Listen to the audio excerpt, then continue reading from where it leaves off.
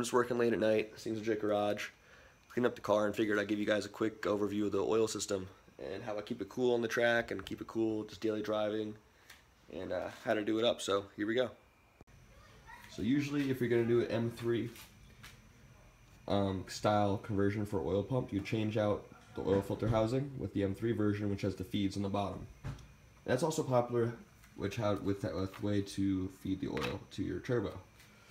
But with this system, you get to keep the stock non-M M54 oil filter housing. It uses Hack Engineering cap. See, this cap has two AN fittings on it and a block. The center's a return, and the two other are feeds. So you can easily put like a oil pressure gauge right here. That works fine. And it feeds over here into my thermostat. This thermostat's set for 185 degrees, but it still has some flow even when it's fully closed, because it just flows. There's like a minimum amount, so it's never like fully closed. It's all 10 AN. I suggest keeping to 10 or 12 AN to keep pressure drop mitigated. That can hurt your engine performance and increase bearing wear. So it comes down here, and we go into our Big Mama oil coolers. To give you an idea what these are in the wheel well.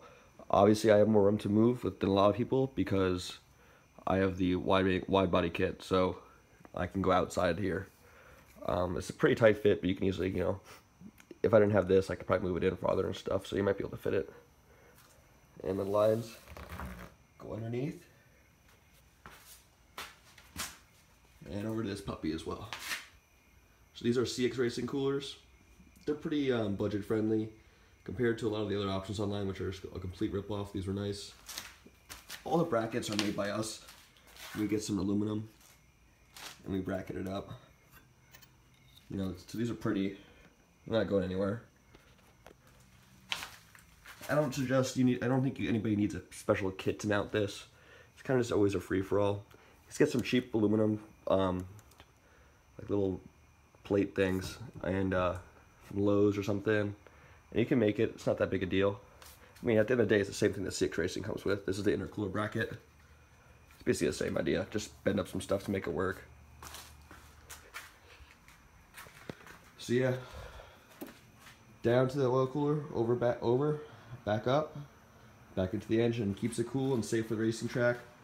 That way you don't get your temps too high. So yeah, that's my experience. That's the simplest way that I've been able to find to cool a turbo on the E46.